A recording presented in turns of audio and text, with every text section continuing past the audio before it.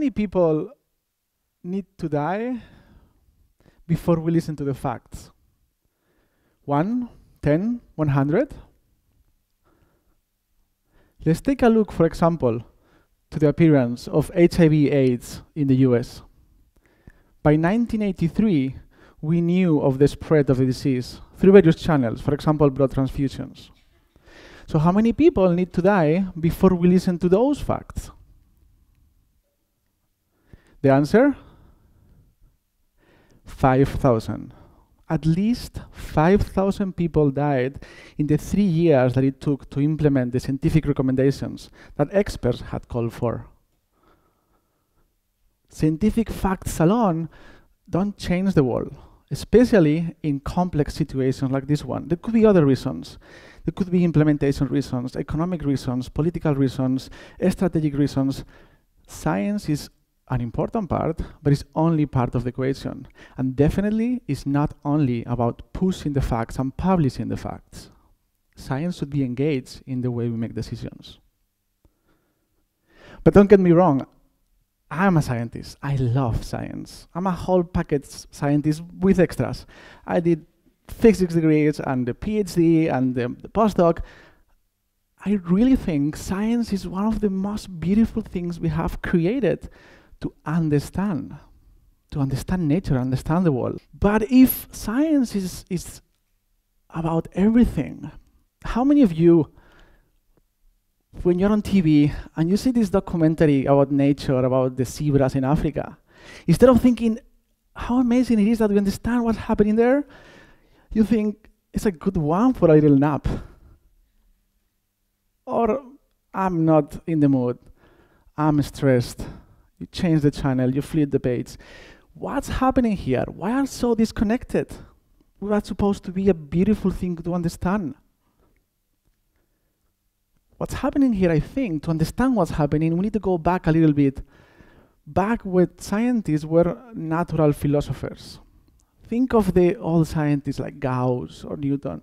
They were astronomers and geologists and mathematicians. And. They were people of the world.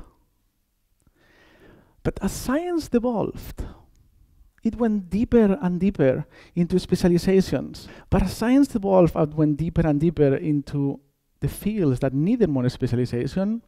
We started to constrict science into silos of knowledge, segmenting reality. So scientists started to be astronomers or geologists or mathematicians, and they started to engage only in their own silo, with their own peers, not with other silos, or with society in general. And somehow we were okay with that.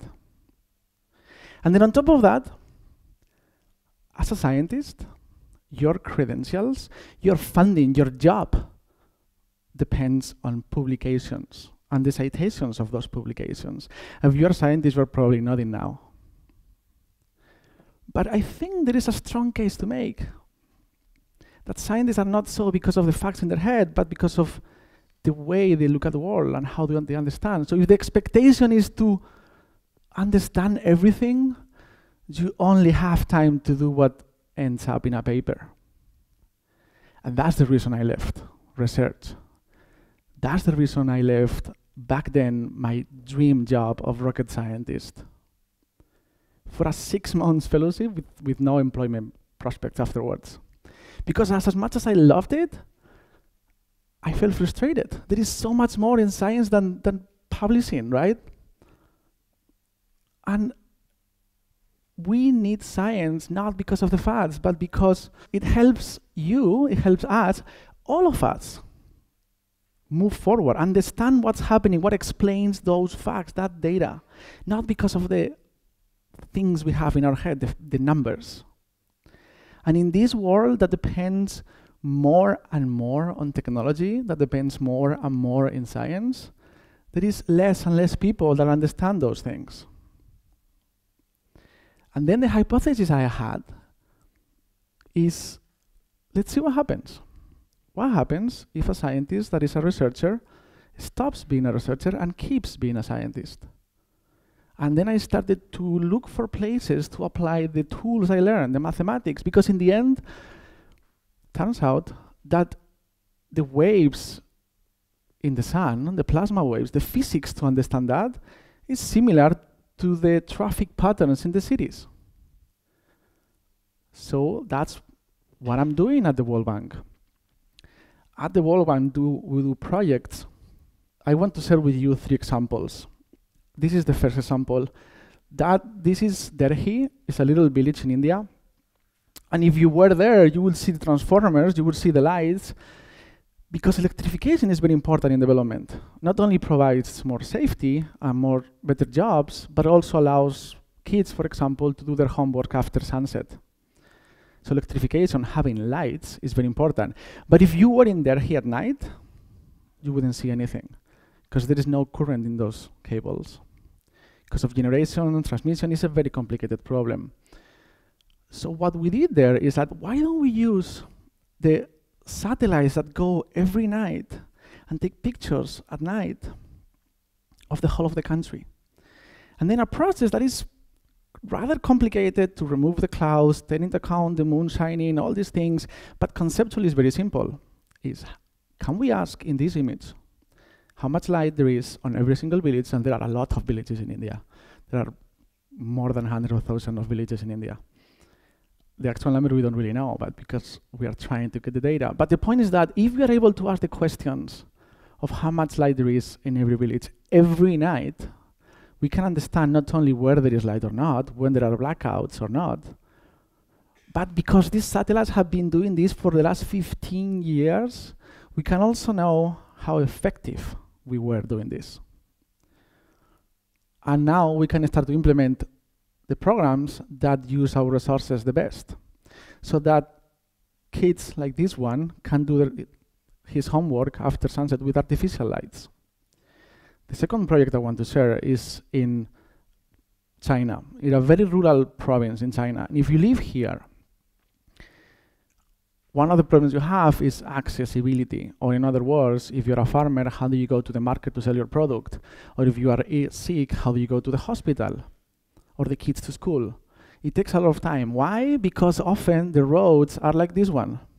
The roads are muddy and takes a lot of time. So why don't we make it better? Typically, the measure of accessibility for everyone is the percentage of roads that are all-weather roads, so you can use them.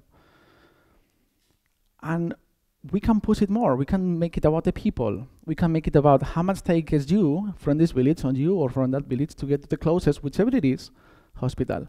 So the complexity of the problem becomes simple in a map. If you live in the province that you have as green, it means that you are going to reach the hospital in less than 1 hour. If you live in the red parts, it means it takes a lot of time. So we need to make the red parts of the country become greener. And then figure out what are the roads that if you change them, improves this number. So we can be much better, push ourselves to understand the complexity of what's happening. The third example I want to share with you is traffic.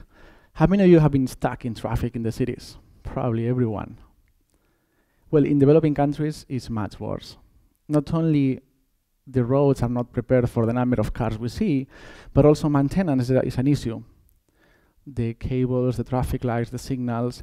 And in practice, what happens is that you have people taking calls all the time from his colleagues, writing down reports of what the traffic is and what is the traffic flows. And there are literally pages and pages with this information. We can do better than this. So in this case, our hypothesis is, why don't we use these apps you can call on your phone to call for a taxi?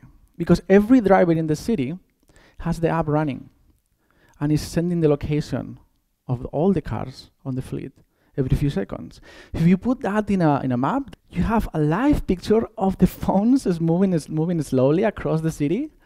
So you get the information of the traffic and how much time they stop in the intersection or in the traffic lights. And then you can know how to tweak those traffic lights in response to the live information of traffic, which is going to make everyone happy, including, next slide, Eric, which now has a tool that allows him to know much more without having to build any infrastructure. That's why I think the future is not about data, it's how we absorb complexity.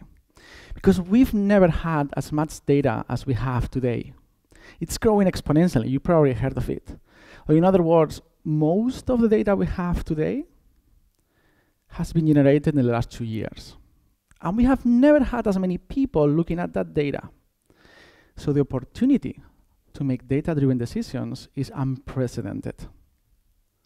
So what are we going to do with this? I don't think that more data, just more data, is gonna solve our biggest problems or most personal ones. Think about the environmental crisis. Think about migration and refugees. Think about the economic crisis.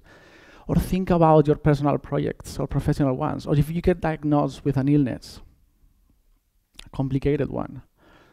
When someone comes to you with data, when an expert comes to you with data, especially is an expert, if someone comes to ask for your vote, especially if they want to ask for your vote, be very unapologetic to ask questions, to try to understand.